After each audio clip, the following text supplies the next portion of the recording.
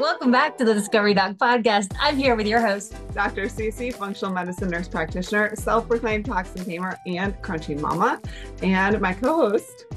I'm Amanda Kate, your medical mystery overachiever and discovery liaison. And today we are going to get into your second brain. Yes. Did you know that you have a second brain? Isn't that so? Some people.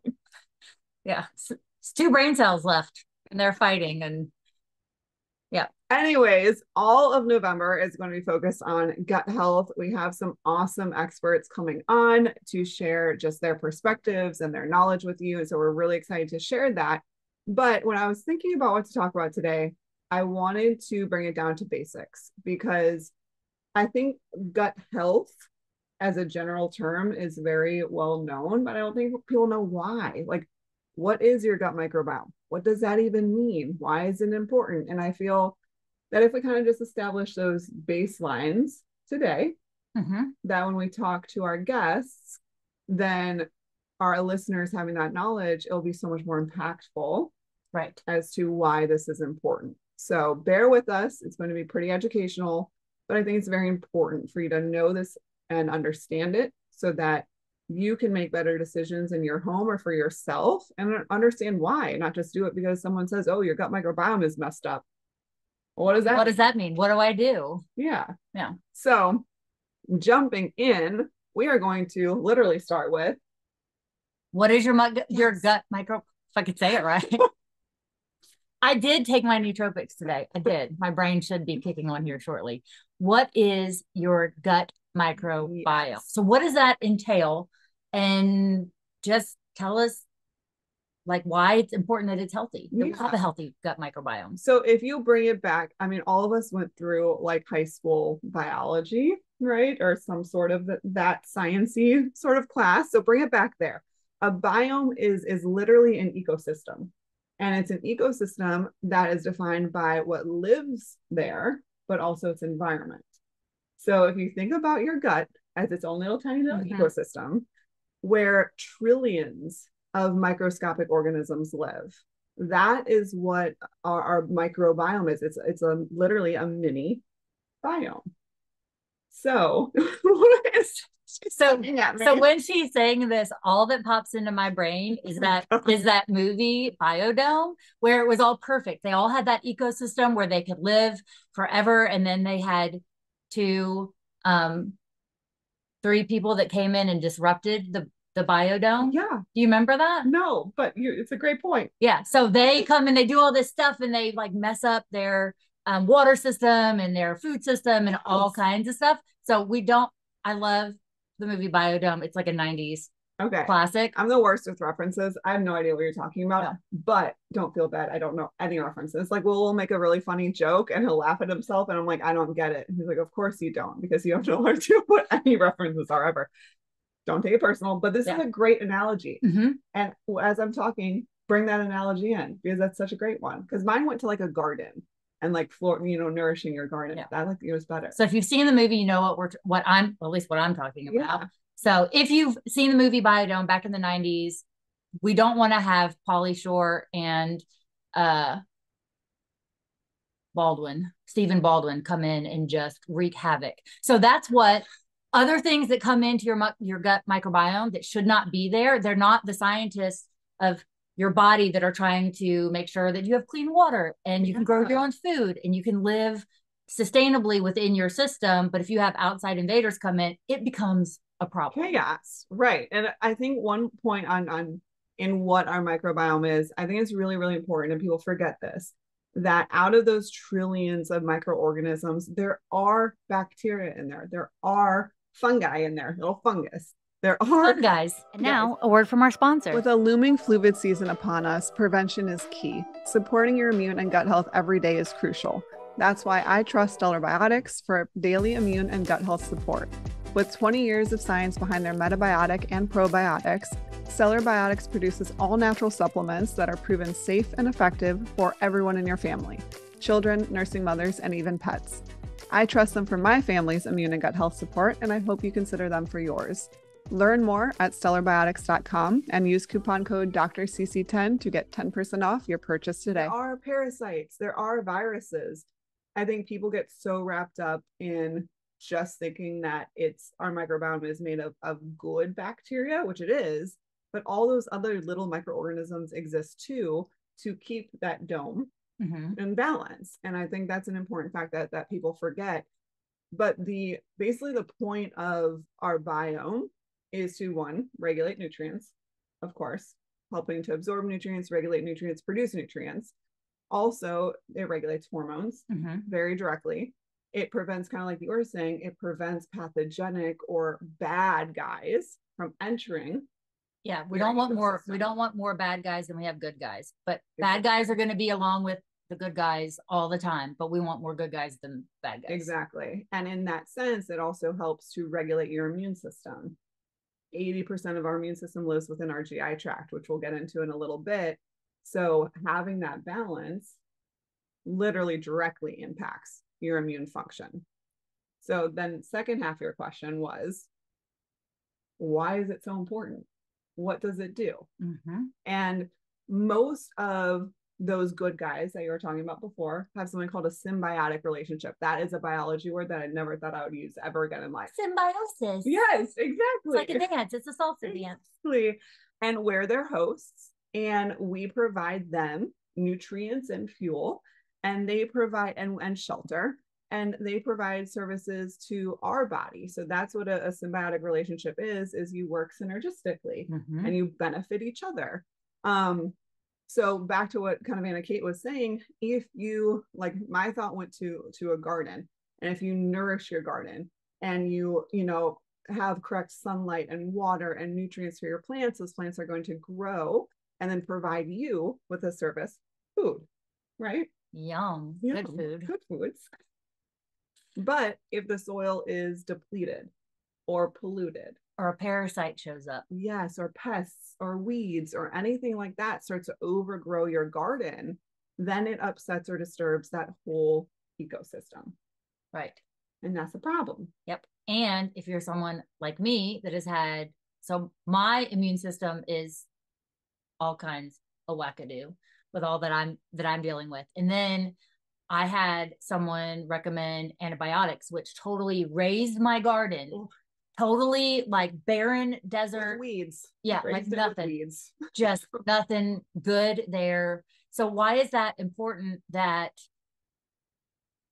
if we have to do antibiotics for specific reasons and not long-term, if you're a chronic illness person like me, that you've been to a regular doctor that puts you on long-term antibiotics for Lyme, doesn't do anything but piss the Lyme off. So the spirochetes, that's a different story. So I actually want to, this is a great question. I want to continue with some little basics. And then that is a bullet point that I absolutely have to talk about.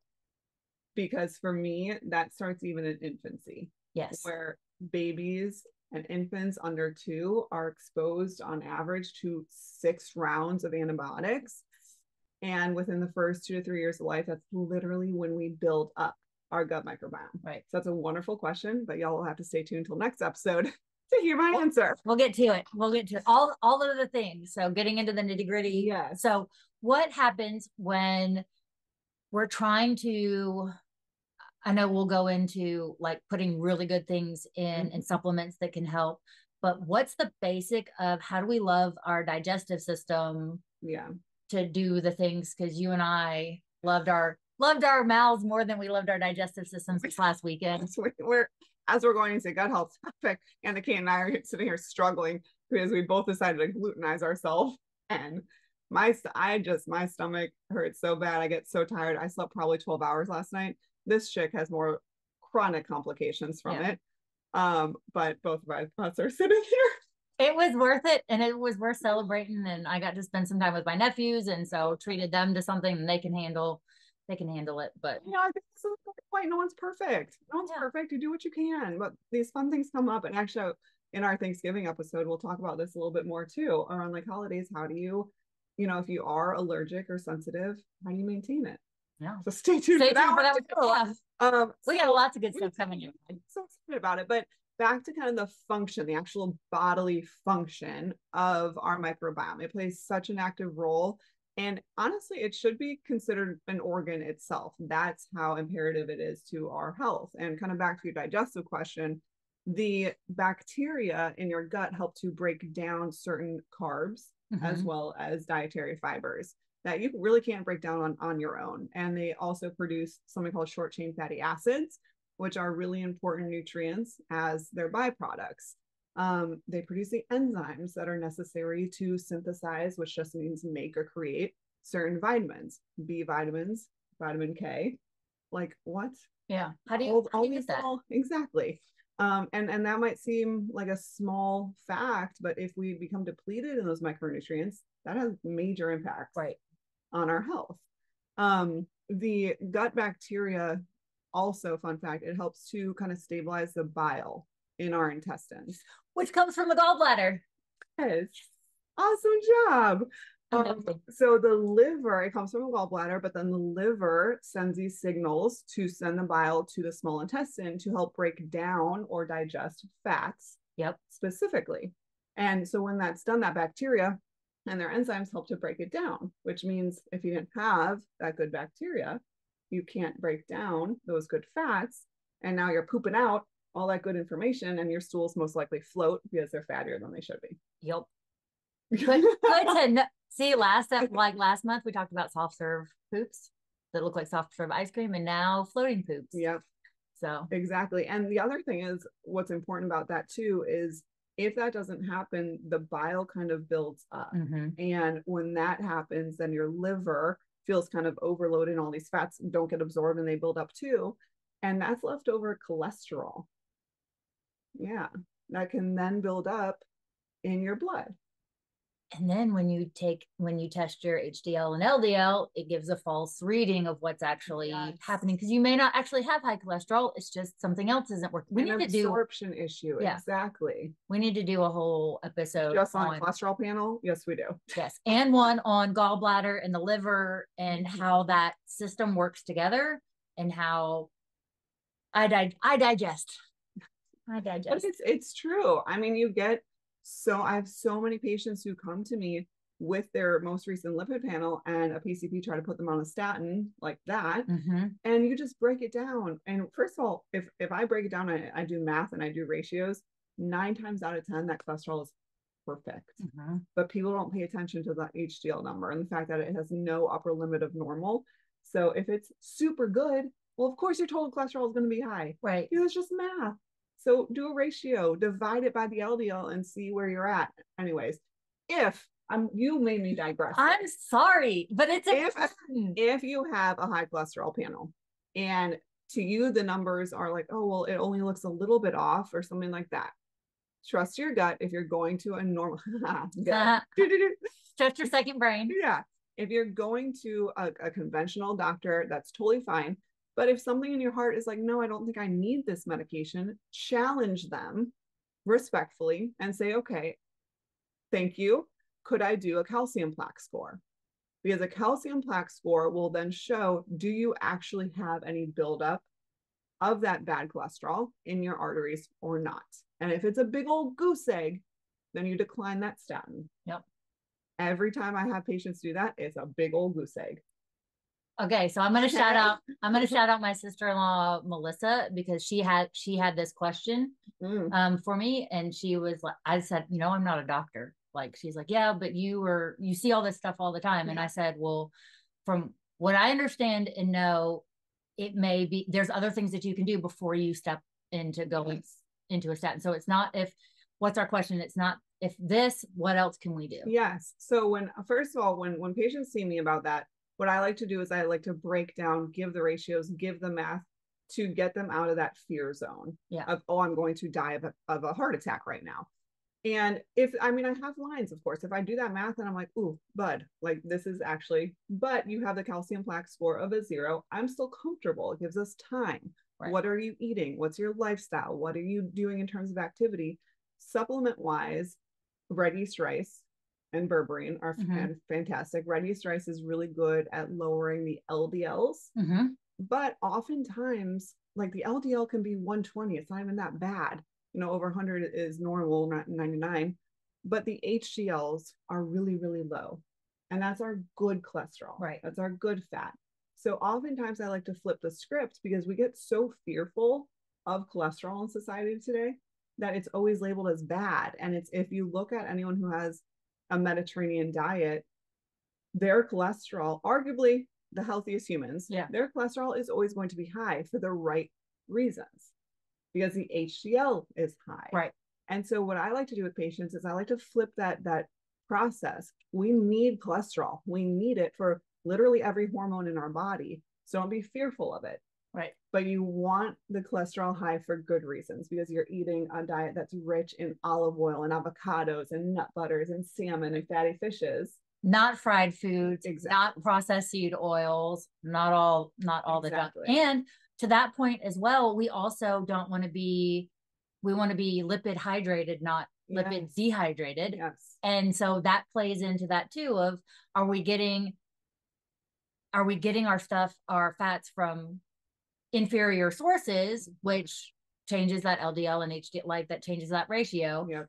But we don't want it to be so off that we're not lipid hydrated because that creates all sorts of problems as well. Yeah.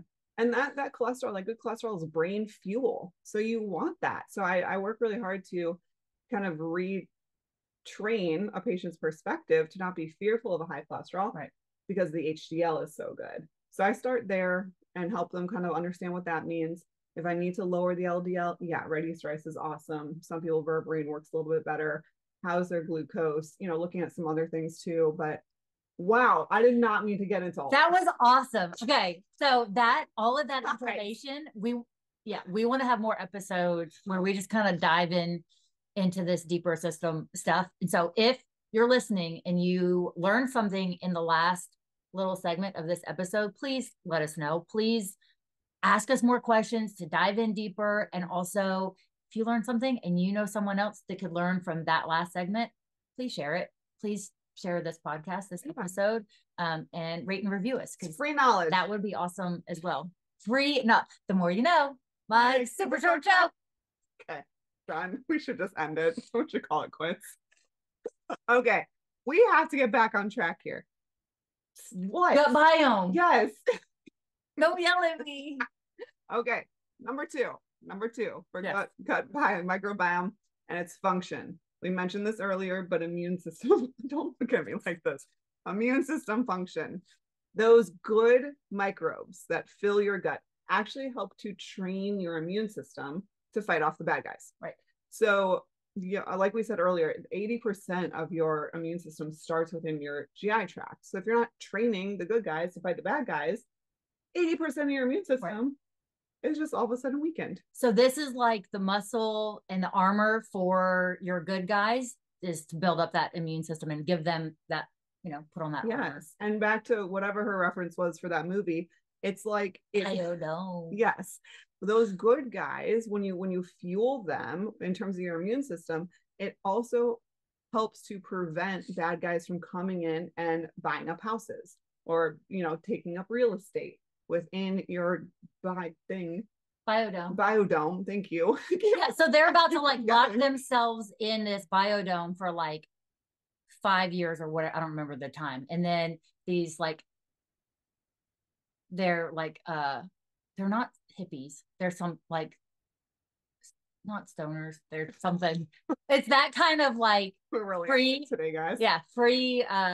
Wild and free. Yes. Yeah. So they come in and disrupt everything because they're just these goof offs that are coming in and messing up everything. And they're supposed to be in this biome self-sustainable for years, and they can't.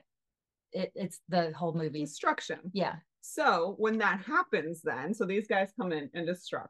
Yes. Now you get bad guys like C. diff or C. difficile or H. pylori, which is Helicobacter pylori, that can come in and take charge and take opportunity and wreak havoc.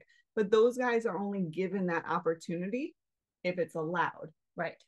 We don't allow it. Which is why C. diff is so common in hospitals with patients who have been on mega doses of antibiotics because they have no good guys left to protect their territory. Right. So this bad guy comes in and it just needs to put one little pinky toe on the edge of your lot. And then all of a sudden, yes, it takes over. The other thing is the short chain fatty acids that we mentioned earlier that are good bacteria help to produce, they actually are beneficial to our immune system by keeping and maintaining the gut lining and the gut barrier. That is, if you're watching, it's integral because our gut lining should be like this, like kind of locked. And when we start to have things that are trying to invade, it slowly opens up like this. And now kind of these toxins can seep out and get into the bloodstream, which then causes more systemic of issues. Which is that term leaky gut. Exactly. And you get food particles and is it food particles or it's other things? It's really that shouldn't be in your blood. Yeah. They shouldn't be there in your bloodstream. But if that mesh was nice and tight, that would get through. Right. And now you have your immune system more systemically, meaning throughout your entire body is reacting to that kind of toxic invader, so to speak. The next one, and I think this is a really big one, and I talk about this one a lot, but I think it's also probably the least known in terms of just the common human, is our nervous system. Yeah. And our central nervous system is imperative to how we feel, to how we can heal, to just like whether we're staying in this crazy high fight or flight mode, or we can adapt and handle stress and, you know, all the good things. And this is where it comes into play with that second brain that we don't like to say, because the gut microbes, facial, what are they called? Facial expression. Thank you. Yes, if you're not watching us on our video, you need to go over and join the hilarity. She's over here like, yes, that's what her face just said to me. Anyways, the gut microbes can affect our nervous system through that gut-brain axis. So our gut and our brain are literally connected through a network of nerves and neurons and neurotransmitters, et cetera, that run through our GI tract. There are two really important neurotransmitters that are made actually within our gut. And for reference, when I say in your gut, it means in your intestines. I feel like no one says what that is anyways. Small intestine, large intestine? Yeah, both. Okay.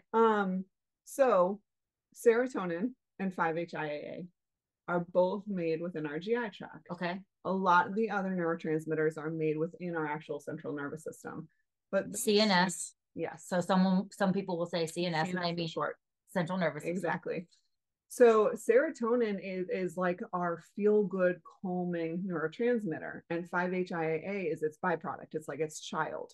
So when you have any sort of disruption within your GI tract, then our body tends not to be able to produce as much serotonin, or produces too much serotonin. Usually I see deficiency in it, not excess. Yeah. And so when that happens, we can have heightened anxiety, we can have worsening depression, we can stay in that kind of high fight or flight stage that we were talking about. And then that affects that cortisol and exactly. And it's a whole loop. You can have libido issues, sleep issues, memory issues, just because something's off in your GI tract, which then if you go to the doctor and you're like, I just have a lot of anxiety, I've never had anxiety before, and I'm starting to have, you know, a little bit of depression as well, it's immediately pinned as a psychiatric thing. Right. Could be your gut psychiatric problem, not your psychiatric. This brain. Something's up in the GI tract. Lastly on that list is our endocrine system. This is a big one too, because our gut microbes, they actually interact with our endocrine cells. And those cells actually make, this is a fun fact, I had to write this down. The cells make your gut the largest endocrine system organ in the body. Think about that. So we have all our endocrine glands, we have our thyroid, we have our adrenal glands, etc. But the fact that we have housed so many endocrine cells within our gut makes our gut actually the biggest endocrine system. Which is why we need to be careful with the foods and chemicals that we put in our body, because those endocrine disruptors of like additional chemicals that don't need to be there, food coloring, all kinds of, and we talked about that in a previous episode on our endocrine system. So go and listen to that as well. But that makes so much sense. I know I'm fascinated. I'm such a nerd, but it's fascinating. And so those endocrine cells that are within our GI tract, they secrete hormones that regulate our metabolism, that regulate how we synthesize blood sugar or our glucose. and how we feel hungry or how we feel full.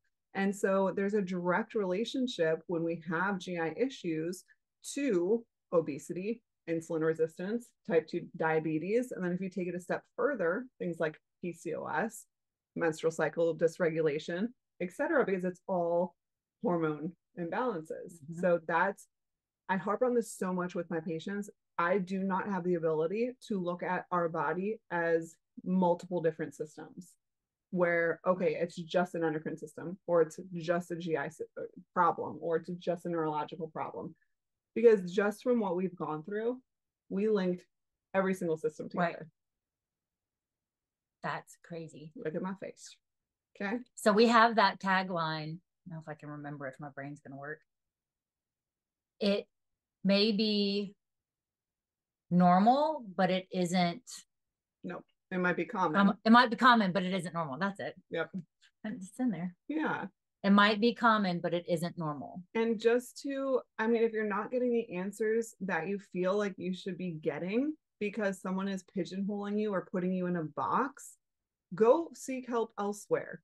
Because a lot of times you just need to come around a symptom or a chronic problem and back up and look at the body more holistically. And by holistically, I mean, head to toe, instead of pigeonholing that patient as to, oh, okay, you have anxiety. Well, you need to see psych, and here's an anti-anxiety medication. And Band-Aids don't fix problems. Yeah. Yeah. So now that you guys have that understanding with the microbiome, and Anna Kate has mentioned this a couple times now, but the word dysbiosis is huge, at least in our community. Dysbiosis is huge. So what is dysbiosis? And essentially dysbiosis just means that you have an imbalance, that the bad guys are outweighing the good guys. But it can come from different types of things. It can come from a deficiency in the good bacteria. So not necessarily like a problem child that has risen up and is causing havoc within your, I'll remember this word eventually. Biodome? Biodome. It's just the bio, I can't get. But it can be the good guys are weakened. Right. Or they're tired or fatigued. The other one is an overgrowth of the bad bacteria. And then lastly is kind of a loss of diversity overall. So any three of those factors can diminish kind of that nice equilibrium, that nice, like everyone is flourishing and developing well, and turn the tables. So now we have bacteria or fungi or parasites or yeast, candida. Yep, candida's a big deal. Candida's a huge deal. Yeah. I mean, even in little kids, because they get thrush, and what are some other common names? I see it. I actually see it a lot in eczema kids. Huge. Candida is an issue with lots of eczema kids, mold in general. But it's that turning that tables where now you're giving power to the opportunistic things, and that's when you're getting symptomatic. Right. So just like kind of our garden and our biodome. I'm going to show her a clip after this, and you can be like, oh my gosh, that's hilarious. Yes. Your gut microbiome is impacted by positive things like nutrients, but also negative things like pollutants and pests and weeds that it's exposed to. And our gut microbiome goes through seasons of life. So it never is going to look the same. We constantly have to feed it and nourish it in different ways throughout every step of our life. And that looks a little bit different. We'll get into that in the next episode. And we've already talked about how in what supplements that you use for your family, how you go through that rotation to make sure that everything is. So if you want to know the answer to that, go back and listen to our what we said that. I'm not saying it again. Yeah, I'm just kidding, guys. We'll tell you probably 10,000 times. Very aggressive today. This boy has me aggressive. But one of the biggest things that impacts our microbiome, obviously, is guess, don't look. What do you think? What we put in our pie? What we put in our pie hole? Yes. And it can't be pie. I mean, really good pie. I mean, I guess really it could be good pie. We're not going down a pie rabbit hole right now. We'll do that for Thanksgiving podcast. Listen. Yes. Okay. But yes, it is diet, and we have to nourish kind of the diversity of those microbes, because if you think about it in terms of our garden, right?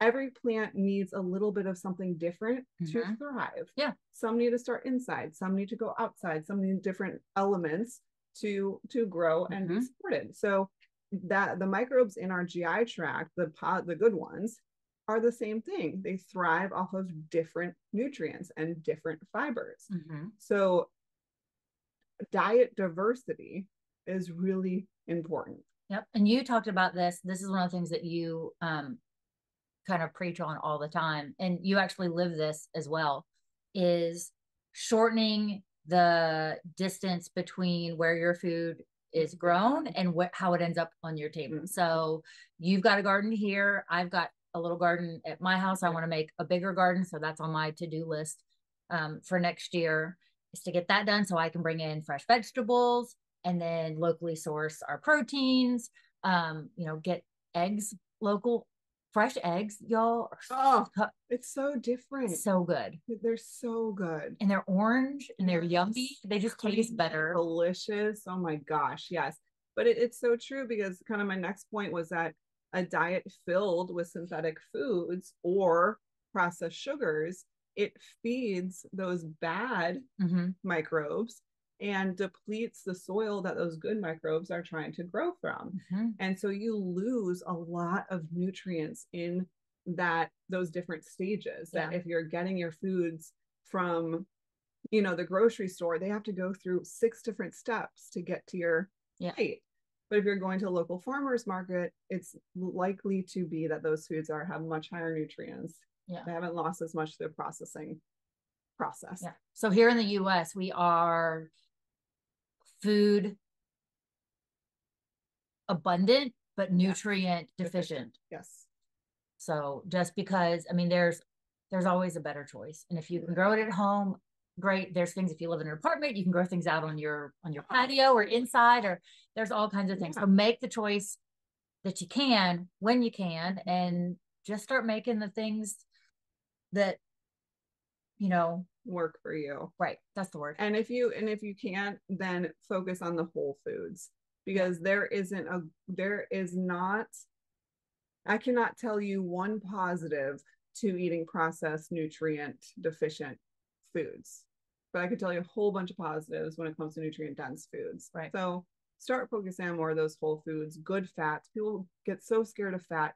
Don't be scared of fat, but it's a difference of nummy, like saturated bacon grease and that goodness, and like an awesome, scrambled eggs with avocado on the side and some olive oil poured on top with some pink Himalayan salt. Literally, that's what I want in life. Right? It sounds delicious. Gosh, I just created my breakfast in my head because I had an apple and a coconut yogurt. Okay. Anyways, the next thing that can impact our gut microbiome are, and Anna Kate said this earlier, chemicals. And this can be, chemicals pollute. Think about your garden again. Chemicals pollute your garden. Your plants will die. So the same is it's the same with our microbe.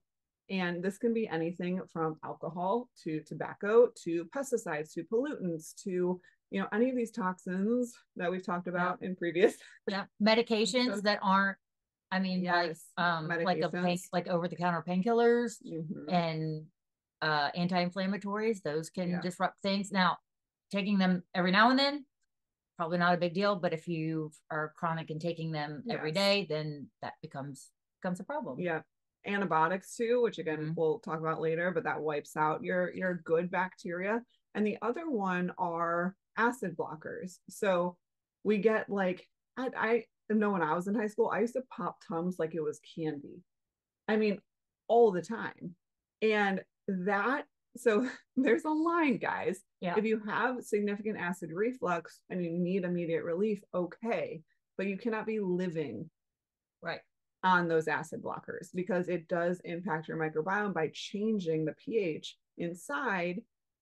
And so seek out functional medicine providers.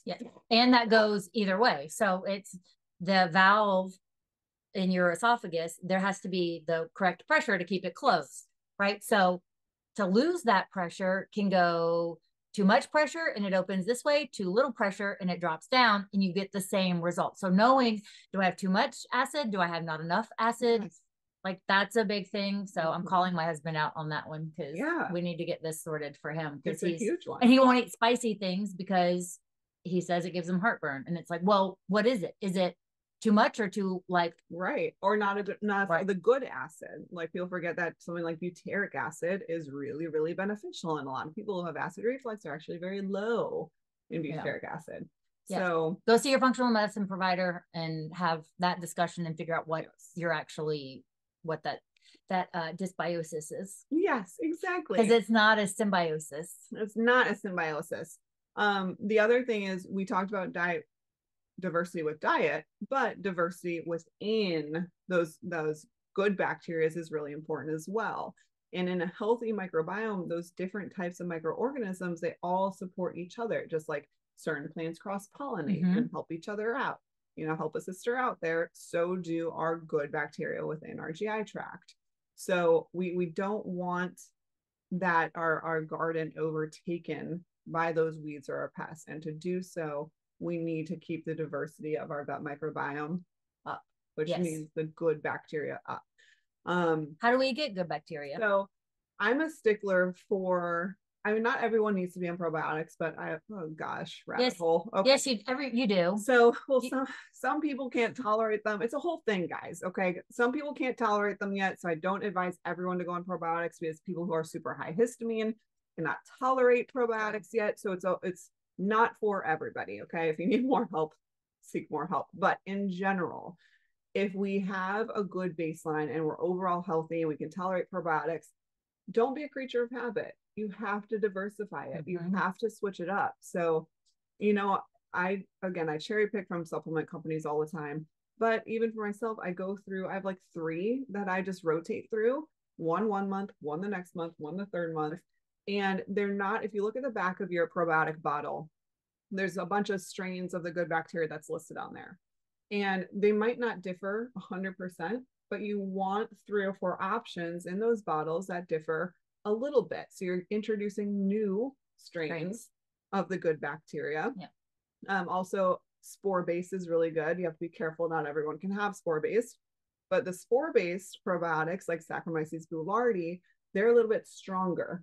And so they can, when we ingest them, they can withstand the acidity of the stomach, the acid of the stomach, and make it to the small intestine, where then they can release something called endotoxins, which is what we want. We want them to get rid of the bad guys. So something like a spore-based probiotic is better for killing bad guys off than necessarily replenishing good guys. Yeah. So they're the SEALs and they're the special forces team. Yeah. Yeah. So I go in and out of it every once in a while just to maintain gut health. But in terms of just your traditional probiotic, rotate. Or if you're someone who doesn't like to supplement, who wants it from food sources, then obviously your fermented foods. That's another issue with high histamine humans, which we'll talk about some other time. Episode. Yes. But if your diet is really rich in nutrient dense foods and you can focus on probiotic, rich foods, then that's appropriate too. It's just that in the convenience of the everyday modern American diet, that's lacking. Yeah. So that's why I turn to supplementation quite a bit. Yeah. The other thing, last thing on kind of this list is motility. Motility is just movement. And motility is regular movement of your poops. How often are you pooping? Once a week is not enough. No. What is it? Is it little rabbit pellets or is it a nice little firm log? Does it float? Right. Is there stringy things? Is there mucus? Is there undigested foods? Like all those are questions that if you said yes to outside of a nice formed log, then there might be a little dysfunction there. And color as well. It should be a nice Concord brown. Exactly. And that is how often we poop is literally how your quote crop of microorganisms can turn over. So if we're not getting that gunk out, then good things don't have a chance to grow and cross-pollinate. And if your microbiome is kind of where it should be in its sweet spot, your poops aren't going to explode the bathroom. Exactly. It's not going to, it smells like poop, but it's not going to be like no one can go in there for a month. Right. It's not like a dead animal is hiding in the toilet. That's a red flag, y'all. Yeah. So, and there's a couple of ways to have, I know we always think of constipation as being backed up and everything being tight and compacted. Dehydration and lipid hydration are two things that can cause that. But also the other way of having very loose stool and being diarrhea is also a form of constipation. Yeah, exactly. So it absolutely is. And the one thing that I think is fascinating that I don't think enough people know is that that transit time is also important because one, it's showing you how frequently your body is absorbing the nutrients. But two, we're going to get just, I want everyone to imagine this right now. Okay. The movement, the fecal matter that is moving through your intestines, and that's waste, right? We're pooping it out for a reason, but it's also distributing microbes along the way in different places. So if it's too fast, like more diarrhea or loose stools, then those microbes don't have a chance to stick and to settle where they need to be. Right. If it's too slow, then those microbes stick where they are and have too much of a chance to overeat and overgrow and spread beyond their territory where they're not supposed to be and then cause an issue. Right. I mean, that's a big point for me because I don't think a lot of people know that. I think people just think poop is poop and you're getting rid of things that your body doesn't need. But flipping that thinking and also saying, well, hey, a long transit is depositing information and it needs the appropriate amount of time for that information to stick. Right. Very good information. I know. This is a good one. It's been a good episode. So we want to introduce something new on this episode. So if you're listening, we also need your help because we want to answer your questions. So I'm very excited about this. Our very first mailbag question, what do we want to call this? So one, you'll help us determine what our Discover's mailbag or I don't know, something. We need a creative name. I'll help us. That is where you guys ask questions and we answer it. So someone more creative than me, think of it. So y'all can go to our website at thediscovery.com/podcast and enter the question right there. If you've got a suggestion for a title, a topic, or you want to get into something else, or you just want to tell us how much you loved what you've learned. So we want to give you back a shout out in that way. And then, so I want to get into our first question. Yes. I'm so excited. I'm so excited about it. It's a really good question.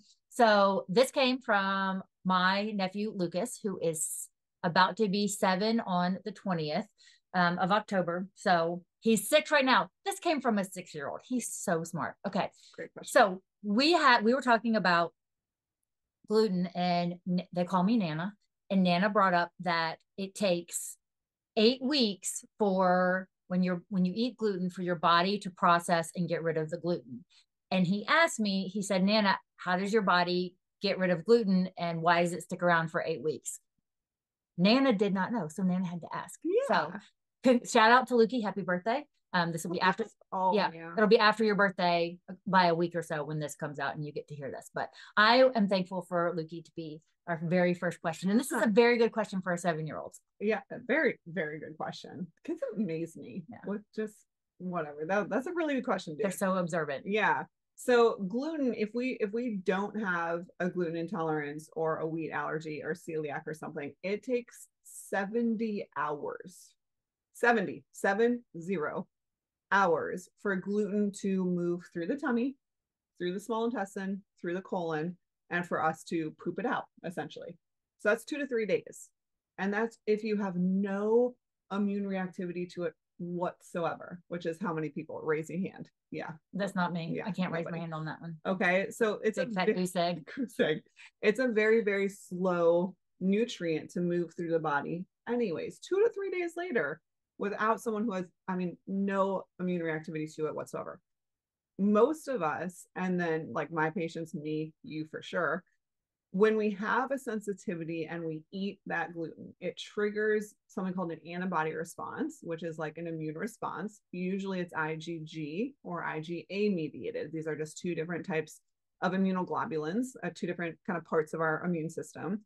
And when it triggers that antibody reaction, that's what then triggers damage to occur within our GI tract and damage within that gut lining that we said should be like this, like nice and tight junctions.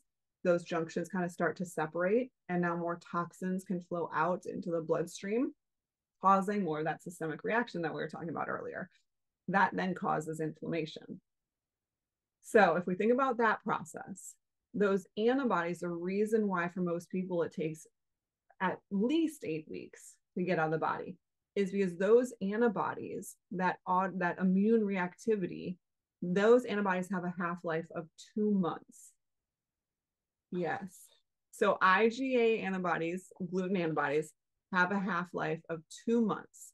IgG antibodies, gluten antibodies, have a half-life between 1 to 2 months. So in reality, it can take 4. So I'm gracious when I tell patients 8 weeks. It can take 4 months to clear those antibody reactions. So that is where like people like ourselves, Anna Kate over here, if you have an exposure to gluten and you're super sensitive to it, then that antibody reaction is really not going to be what it was until 4 months later. So that is what I mean by that gluten takes at least 8 weeks to leave the body. And so we both glutenized ourselves this weekend. So we got another 8 weeks to go. Yeah. Okay. So let me phrase this in a way that, because you said lots of big words, that as brilliant as the question is, I don't know if you can understand it that way. That's a tough one to bring down. Okay. So if we get the gluten and we have our mesh, can we say that the antibodies are like a battering ram or like a grenade that's being thrown at that wall? Do you ever play the game at the arcade where it's like the laser beam little shooter thing and you try to hit all the little moving thingies? Yeah. So it's like that. It's like that. Oh, okay. And that laser beam is just poking little holes. Alien invaders that are poking holes in your gut and kind of your organ, and then yucky stuff can come out. Okay. And that yucky stuff creates just chaos, and that chaos is what you can feel for the next up to 4 months. I tried, bud. That's as not scientific as I can. I think he will understand that. So I will definitely follow up with him and know that. So, all right, part 2 of our shout outs that we're going to start doing is sharing the reviews that you have left us for. Oh, can you go back into that? Sorry, it was a really good one. I was so prepared. I know. And then I wasn't prepared. It's all good. So if you're learning stuff from our episodes, 1, tell us more about what you want. And 2, please rate and review and share these episodes. So if anything can be shared with a friend, please do that. And then go and rate and review that, hey, you're really learning from us and that you like our goofiness. Because we're just here to have fun and sit on the couch and have conversations. Yeah. But we wanted to give a shout out to Jelly Bean. She spells it JJELLEBEAN. So her review was, I love Dr. Cece. I'm so grateful for her podcast now too. So much information she's freely sharing with the world. We need this. These episodes are packed full of information and goodness. You'll definitely want to take notes. So I love you. Big shout out to Jelly Bean. I love, because I have a Jelly Bean. So my puppy Jillian, I call her Jelly Bean. So my husband just got 2 puppies. We're about to have a baby in a couple of months, and my husband got 2 puppies. I don't want to talk about it. Anyways, Jelly Bean, we love you. Thank you. That it really makes us feel good because we love doing this. We do, but it's really reassuring to just have some positive feedback or any feedback at all. That's what, makes us want to keep doing it. So so rate, review, like, share, all the fun things all over the place. Download us wherever you listen to podcasts. Share us on, what are we on? Spotify and Apple, iTunes, and YouTube, and kind of all of that stuff. So we really appreciate it. And it lets us know that you're hearing us and listening. So let us know. And also on YouTube, go ahead and leave some questions or notes in the comments. Yeah, we're happy to answer them. Yeah. And stay tuned. We have a kind of second part of this conversation with all kind of the basics of gut health, and then some other fun Thanksgiving episodes coming up, as well as some awesome gut health experts. So y'all stay tuned this month. We have a lot of good things coming for you. Absolutely. So until next time, let's discover together. The content provided in this podcast provides general information and discussions on various topics related to health, wellness, and medical advancements. However, it is essential to understand that the content provided in this podcast is not intended to be a substitute for professional medical advice, diagnosis, or treatment. The host, guests, and contributors are individuals sharing their personal experiences, opinions, and knowledge in their respective fields. While they strive to provide accurate, up-to-date information, medical knowledge is constantly evolving, and the information presented in this podcast may not always reflect the most current research and medical guidelines. It is crucial to consult with a qualified healthcare professional or medical expert for specific medical concerns. Never disregard professional medical advice or delay seeking medical treatment based on the information presented in this podcast. The Discovery Doc podcast encourages listeners to use their own judgment and discretion while implementing any suggestions, recommendations, or lifestyle changes discussed in this episode. Each individual's medical situation is unique and may work for one, may not be suitable or safe for another. The podcast hosts, guests, and contributors are not liable for any direct, indirect, consequential, or incidental damages or harm that may arise from listening or acting upon the information provided in this podcast. Listeners are responsible for their own health decisions and should exercise caution and seek professional guidance when necessary. By listening to this podcast, you acknowledge that you have read, understood, and agreed to this medical disclaimer. If you have any questions or concerns about this medical disclaimer, please consult a qualified healthcare professional.